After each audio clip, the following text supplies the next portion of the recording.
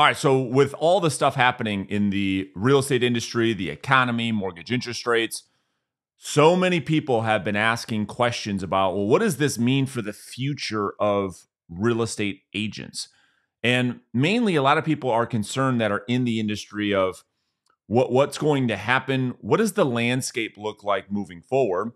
And then there's another camp of people that are considering getting into the real estate industry saying, listen, man, I don't know, is that industry still a good idea for me to go all in with my career? And these are all great questions. And these are questions that have been considered for a long time. You know, what does the future hold for real estate agents? Will real estate agents be replaced by AI? What does the landscape look like? And so today's episode, I want to get into a roundtable discussion that happens every year at Inman, and what they do at the beginning of every year, or at least they did this at the beginning of this year, was they had about 70 rather industry leaders to kind of discuss some high level major topics or major issues that the real estate industry is facing right now. And they looked at three primarily. One was, what does the real estate industry look like after this market correction that we're going through right now? After we get the inflation under control, after mortgage interest rates maybe, settle in. What does the real estate business look like after that? The second thing they looked at was, what does the real estate industry look like long term, after this pandemic, after COVID? What does it all look like when the dust settles and the real estate market goes back to what we're calling pre-pandemic levels? What does the industry look like? And then the third thing they looked at was, what does the real estate industry look like after a lot of these property tech companies have struggled over the past couple of years? Maybe the biggest story of them all is this life after the industry's mega lawsuits. This, to me, probably is the most important of all the topics discussed at this roundtable. And I have made many, many videos about these lawsuits because they have probably the biggest implication when it comes to changing the trajectory of the real estate industry, more so than anything else that they discussed. So let me just tee this up and then we'll get into some details. So as an industry transform, that's no less. So Kendall Bonnell expects, and no less than she believes brokerages should prepare for, should the lawsuits threaten to append how the real estate industry handles commissions moving forward. If so, it will lead to a significant reduction in the number of agents, the number of brokerages, the number of MLSs, and that is interesting. And I think that she's exactly right. She went on to say, now, is all of that a bad thing? Perhaps not, she said. Maybe we do need to clean up the house. Maybe we do need fewer individuals who are coming in and playing in our space, as opposed to being professionals in our space. But in the meantime, the implications could be substantial, particularly for buyers agents and how they make their money.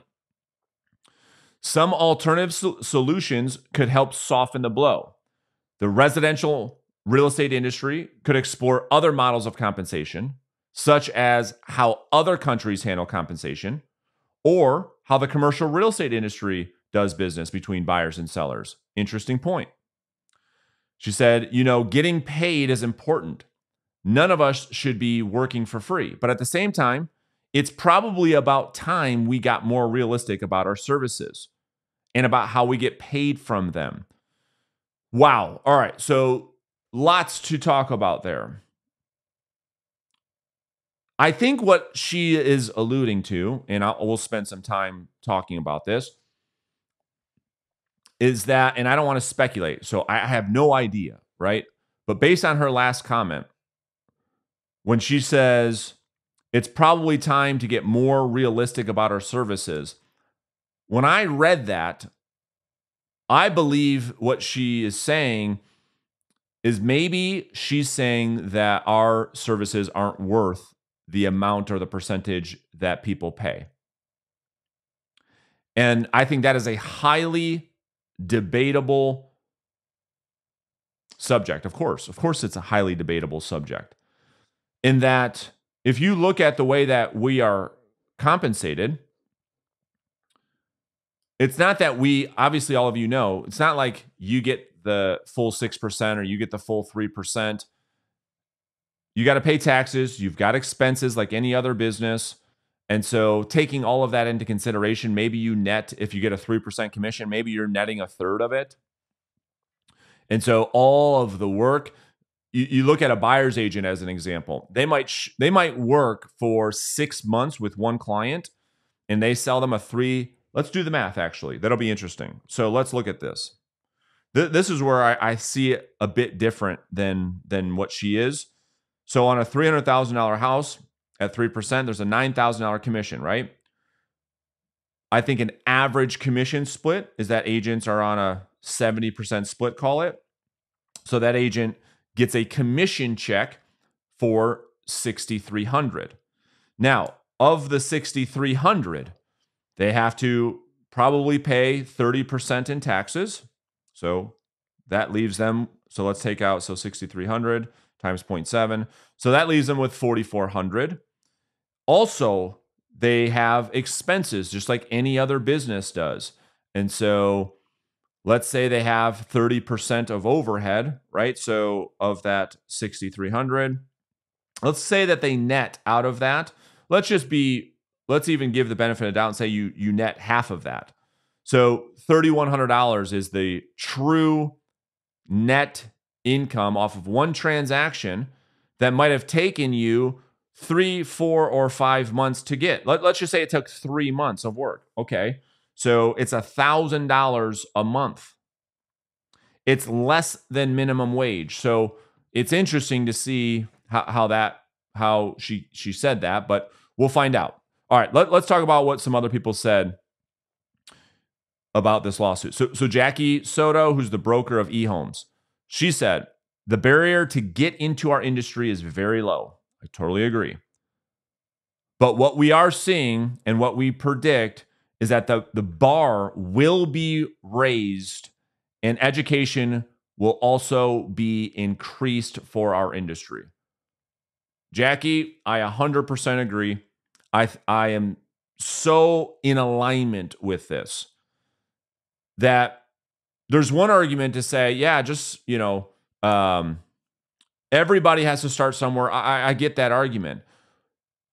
But I've talked at great lengths in other videos about people getting into the industry having an incentive to tell you just about how sexy it is and all the upsides. Rarely do people shoot you straight about, hey, here are the potential downsides to the business, because they have an incentive to get the masses into the industry. And then as a result, you start to see consumer surveys come out and say, that realtors at the bottom of the totem pole, that people don't respect us, that people are suing us left and right for the fees that we charge. Well, why is that? Because now that then becomes an unintended consequence of just let every Tom, Dick, and Harry into the industry. All they got to do is take, a week class and they're in our business.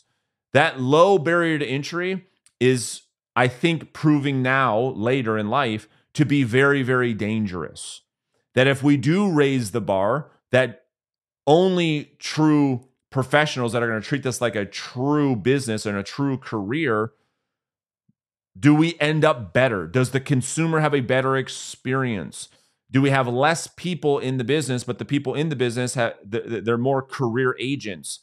And so you can be the judge of that. My thought is that if this was a professionals industry, not a industry for people that want a hobby, I think that is better for the consumer. I think that is better for the industry, and I think that is better for the people that stay in the industry. Let's see from another. Let's hear from another CEO.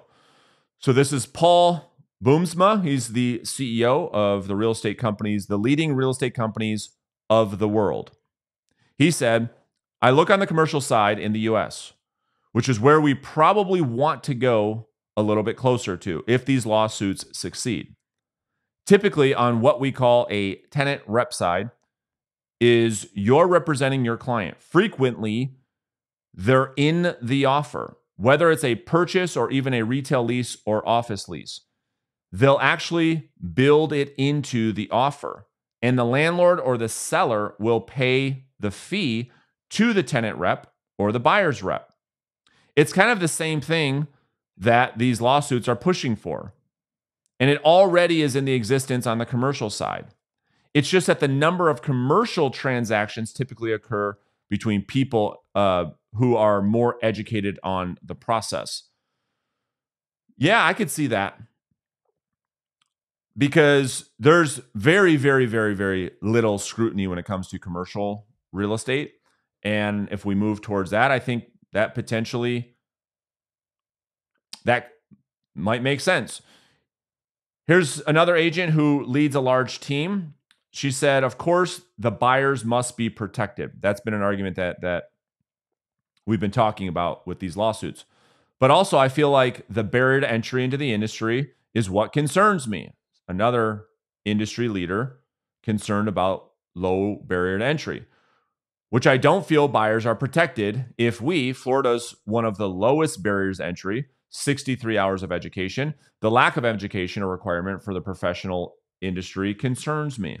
Another agent talking about the barrier to entry, because the unintended consequence of this is the consumer doesn't value our services. That's plain and simple. That's the sentiment of the entire conversation, that the consumers are starting to devalue this profession. Is that a result of us having a low barrier to entry and people treating this like a hobby? Now, they always have, but it's not to the extent that it is now. And I think that potentially these are all just the downstream impact of that. Okay, another one. The NAR commission lawsuit, if lost, will bankrupt NAR. And that will be interesting. I've been talking about this for years too. If there's not a governing kind of association over the industry, and maybe we go to a world where there's self-governing boards at each company or each brokerage, or it's just more localized, what does that mean? Because the amount of money that is on the line, I don't even know. This could bankrupt not only NAR, but it could bankrupt all kinds of association, all kinds of companies. So we'll see what happens. I mean, there's billions of dollars on the line. Chris Heller, go back to Chris. He says, worst case scenario, 40 to 50% fewer agents, 40 to 50% reduction in commissions. Net negative impact on first-time and low-income buyers. So, I mean, that's a massive reduction. So that's essentially wiping out half the industry as his worst case. Well, that would be interesting. So, and there's so much to talk about with this lawsuit. And I've made a ton of videos about that. You guys can go watch that on the channel. But let's get into the next topic. What they're calling life after the market correction. I'm going to go through what some of these leaders had to say, and then I'm going to give kind of my take on how I see it playing out based on some of the comments that were made in this leadership roundtable. So, first off, Exit Realty's CEO, Tammy Bonnell, encouraged executives to lean on top producing real estate agents amid the economy uncertainty, and warned that a wave of newcomers who enter the profession at a high point in the market could be undone this year. Now, I think that point that Tammy brings up is 100% spot on. If you look at the layout of the real estate agent licensee demographic, if you will, there have been so many people that have gotten into this industry because this industry has been hot for a while, last 3, 4, 5 years. Maybe many of you watching the YouTube channel or listening to this on the podcast, you probably have been licensed in the last couple of years as well, because the market has been so good. It's been so lucrative that it's attracted tens, or I would say hundreds of thousands of people. And that really hasn't been the norm. I mean, outside of the past couple of years, we haven't seen the droves of people getting into the industry the way that we have. And the thing that we have to consider and we have to look at is, can those agents survive in a what is known as a normal market? And what I mean by that is this: all of these agents that have been licensed, again, over the past, call it 3 or 5 years, they get, all they know is they get a listing, they put that listing inside of the MLS, and that listing sells with multiple offers extremely quickly. And they say to themselves, wow, that's pretty simple. I wish I would have gotten into real estate a lot sooner, a lot of them say, not knowing that that isn't normal. But to them, that is their normal. And that's what Tammy's talking about, is that most of these agents, they don't even understand a normal market. They got into the industry during a period of time that we're calling a statistical anomaly. So it makes sense that a lot of these agents potentially are frustrated right now. A lot of these agents are struggling to accept and find their way in this market. And it's not necessarily their fault. They just don't know what they don't know. They only have been in this industry at its peak, at its best time ever. It's like the gold rush. So she said, top producers do better in a market shift. 100% agree with that, because they know what to do and they've been doing the right stuff all along. That is 100% true. The agents that have been in this business for 10, 15, 18, 20 years, they had something I think is so valuable that a lot of the new agents getting into the business don't, and that is perspective. That is the ability to compare the last 3 to 5 years versus what normal was for these agents that have been in the business for a long time. And so a lot of them, not only do they take advantage of the market that we had over the last 3 to 5 years, but they understand how to move through a shifting market as well. And so here are some other leaders and what they had to say about what does the real estate industry look like after this market shift. So another one was from Laura Gottsman. She's the broker owner of Gottsman Real Estate. And she said something pretty similar. She said the cream will rise to the top. Agents that got in the business because they thought it was easy money will be gone. Realtors will need to be sharp, educated, and on their best foot. Chris Heller, who's the chief real estate officer of OJO, said 20% fewer brokerage offices and companies. Average size of teams will grow by 25 to 40%. Interest rates will find a new range for the next decade, fluctuating between 4.5% and 5.5%. So when I look at some of these comments from some of these leaders, I want to be really careful and I want to be very respectful. Because I probably have said some things in the past too to say, listen, we're getting into what we call a professionals market, which means that you actually have to have a skill set that allows you to get your listings sold. The days of sticking that sign in the front yard, putting that into the MLS, sitting back and getting 25 offers and looking like an absolute hero are probably behind us. And so when I say we're getting into a professionals market, that means that we have to understand the market. We have to understand marketing. We have to understand advertising. We have to understand negotiation. We have to understand proactive lead generation. And these are all skills that, quite frankly, a lot of agents haven't had to worry about. Jeremy Crawford, who's the CEO of First Multiple Listing Service, he said, the mortgage reform is a must to solve affordability and allow for new ways to lend money. And he also talked about replacing reverse mortgages and home equity lines of credit. States without these displace fixed income owners with tax increases to the point of bank repossession and foreclosure. So he's essentially saying, listen, if we don't go through some type of mortgage reform, we could find ourselves right back where we were in 2008, 2009, where we've got a bunch of foreclosures hitting the market. And if that were to happen, and I don't know that I agree that it will, but if we find that to happen, that will be the linchpin that unleashes a massive inventory in the market that will destroy home prices.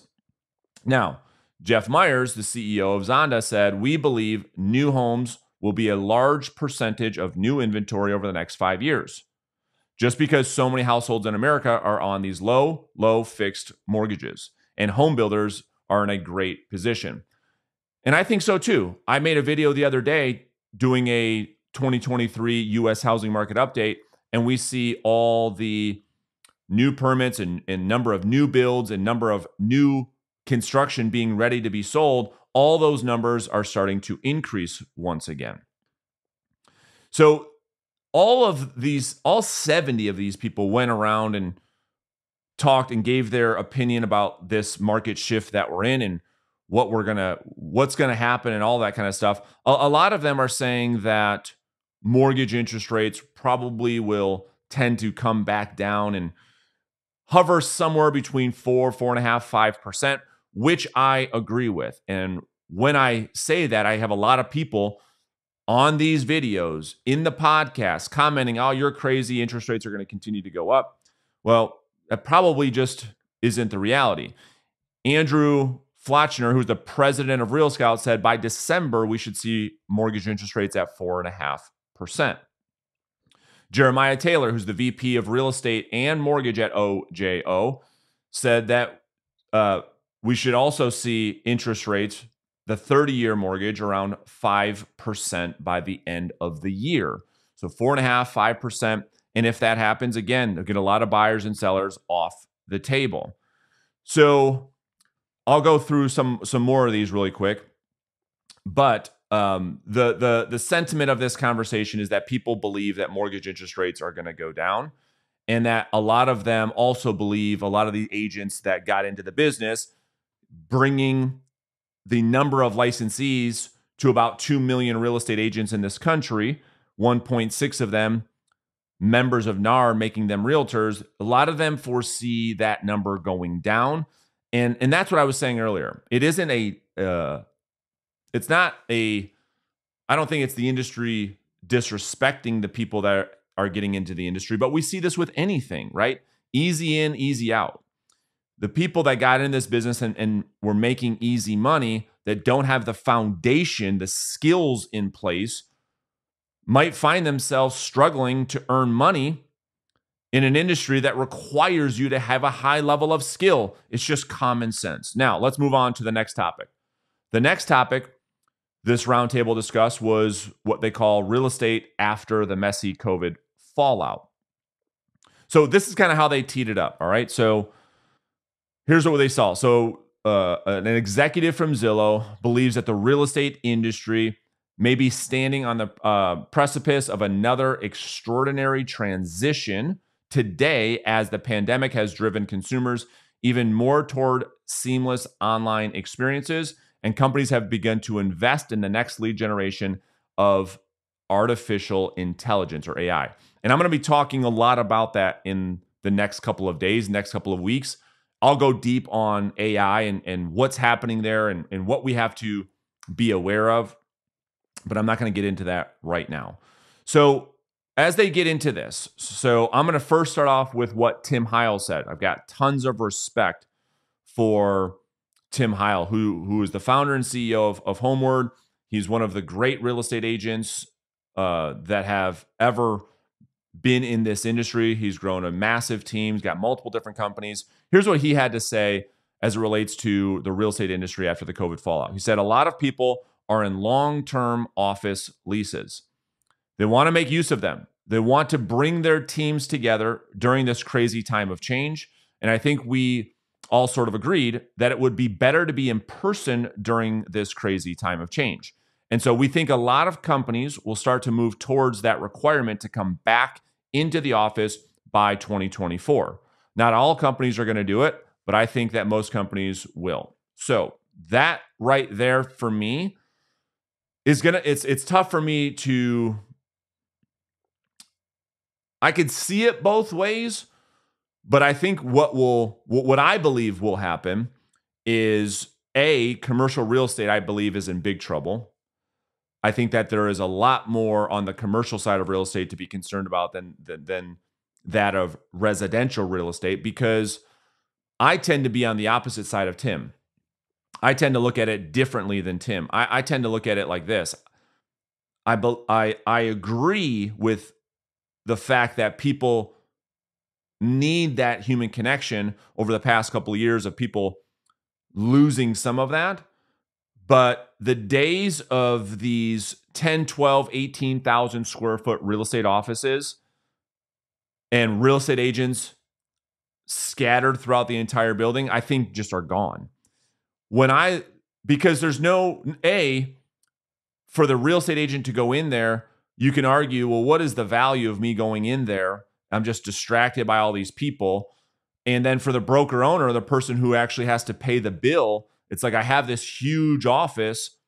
I have this huge expense, probably the biggest expense on my P&L, and it's a ghost town. I walk through companies right now that have these huge, fancy, sexy offices, and there's nobody there. I'm like, hello, is anybody here? And then somebody scurries out from some corner. Oh, yep, can I help you? That's what I'm seeing. And so I believe what will happen is, we do need more human connection, but I think the way in which that will manifest will be different than what we've seen in the past, where a bunch of people come into an office. I think what you're going to see more and more and more and more of is a lot more virtual communities popping up, where perhaps instead of, driving to an office and fighting the commute and dealing with all of that complexity, that we jump into these virtual rooms like Zoom rooms or Google Hangouts, and we check in for the day and we're connecting with our team. There's high levels of visibility. There's high levels of accountability. But I think a lot more virtual communities will be the thing of the future rather than potentially driving into an office. Okay, so some other people and what they had to say. So Jeremiah Taylor, who is the VP of Real Estate and Mortgage at OJO, said less than 50% of pre-COVID office occupancy. Emergence of condo conversion projects, hourly workers return to the office. Knowledge workers remain highly remote. See, that is exactly what I believe. And I believe that will just continue to happen. There are some types of jobs that will require you to be in the office. However, the vast majority, and based on the numbers, I think they'll remain remote. And I think we will find different ways to connect via technology. I think that's the way of the future. All right, so a couple other things. I want to just unpack. Some of these were really good. All right, so here's another person, another one of the executives says, realtors got too relaxed and are now wanting to work from home, making offices ghost towns, right? That's exactly what I see. So most of them are just seeing that, outside of Tim, And he said another thing here too. I think at the end of the day, one of my biggest takeaways is that being in the middle um, is really hard. And when you make a commitment to one or the other, you really, really succeed. He's talking about this whole idea of being in office or being out of the office. And so I think that the context in which he speaks with of the person who has the offices, certainly they want people back. There's other industries that are dealing with this right now. There's a huge, massive mortgage company here in Detroit dealing with the same thing. They own billions of dollars downtown Detroit. And for the last couple of years, everybody was at home. And not only that, but the company did better than when everybody was in the office. And now they want everybody to come back to the office, and it's causing all kinds of havoc. All right, let's move to the third topic. The third topic they talked about was this life after the tech, what they're calling the tech meltdown. Just a lot of these property real estate tech companies really, really struggled. You saw iBuyers struggle, and that's just a byproduct of the real estate market. So they teed this up by talking about that it being truly the time to adapt or die for real estate tech startups, he said. The founder and CEO of Orchard told Disconnect attendees that the era of nearly free capital produced a great number of companies that will not survive this era of high interest rates and more skeptical investors. I think that there's going to be innovation forced by the real cost of capital. And I agree 100% with Cunningham here. I think that, again, just like we saw a lot of real estate salespeople get licensed to get into the business, there was a massive drove of tech companies also getting into the business who saw an easy way to turn a profit. And investors jumped all over that. However, until recently, you saw a lot of those companies struggle. You're seeing massive tech companies laying off people, reporting massive losses. You're seeing a lot of these investors pull out. And it's very, very, very interesting to see what's going to happen with these major tech companies that people put billions and billions of dollars into investing. We're going to see what happens. So John Hong, he's a partner on Fifth Wall Ventures. This is what he said. I talked to many founders and entrepreneurs that do have venture capital money. It's painful to take a down round of in valuation, but really dilution is better than death. It really is about getting to the other side. Because if you do get there and no one else has made it, you kind of win by default. So this is an interesting comment. He's saying he's speaking to the tech companies. He is also, based on his comment, under the belief that a lot of these major tech companies are going to fall left and right like dominoes. He's saying for the ones that make it, however, that make it through this market shift, might see them come out of the other side succeeding as a default. So we'll find out. Another CEO of a major MLS service said private equity companies will start buying up companies as fire sales in the next 18 months. Brokerages that tried to be tech companies but didn't profit in 2019 to 2022 will go belly up. Companies like Compass, Open Door, Purple Brick, Knock, etc.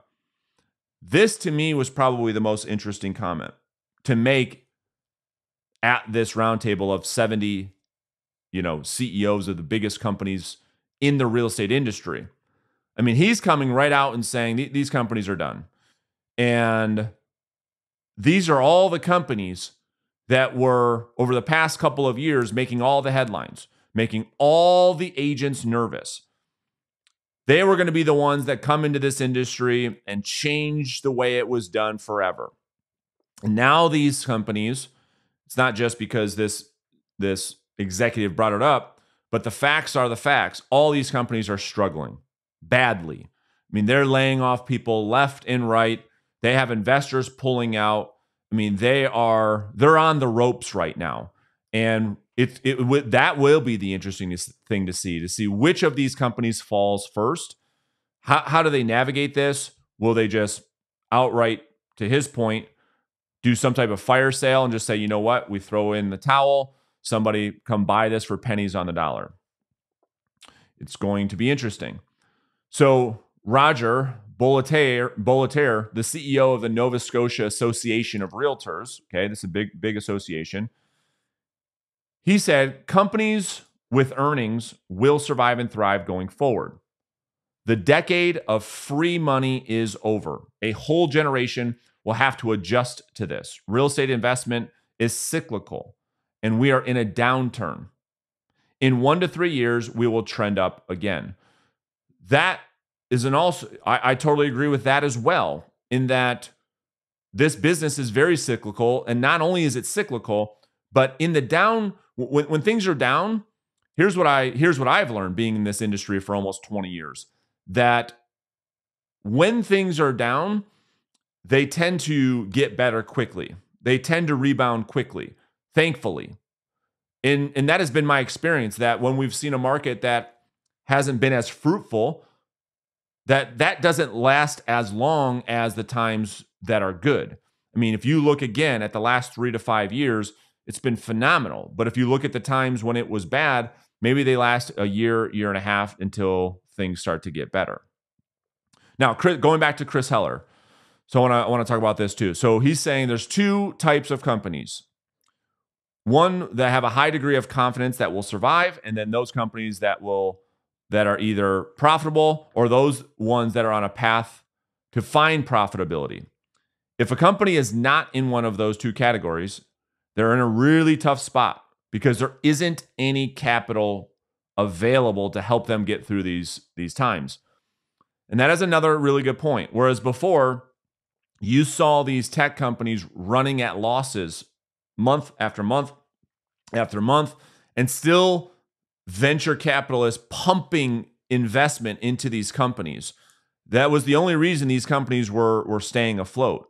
When that money dries up, when that money from venture capitalists goes away, again, I go back to saying, how many of those companies will start to tumble? Andrew Bickley, he's the president of Constellation One. He said companies with flexible cultures and finances will flourish. Growth needs to be a tactic, not a strategy, meaning they actually have to do something to continue to push their companies forward from a leadership standpoint and their culture. All right, so I'm gonna give you a couple more. So Jeremiah Taylor, going back to the VP of OGO, he said, who and how many will survive? We don't know. Homes.com will spend their way into the top 5 portals in traffic. Q2, Q3 of 2023 will be mergers and acquisitions heavily. Balance sheet businesses will private to capital light options. iBuyers become marketplaces and lead generation businesses. Yeah, I think that is exactly right. I think that the way in which, I'm reading a really interesting book called Peaks and Valleys. And I think what Jeremiah just said is exactly what we're going to see. That all these tech companies that built their success on lead generation, and that is winning the eyeballs of the consumers, the Zillows and the Realtor.coms of the world, and all these other companies that generated their success through that channel of business, then dip their toe into transacting real estate. I think we'll see a lot of them go right back to doing what got them successful in the first place.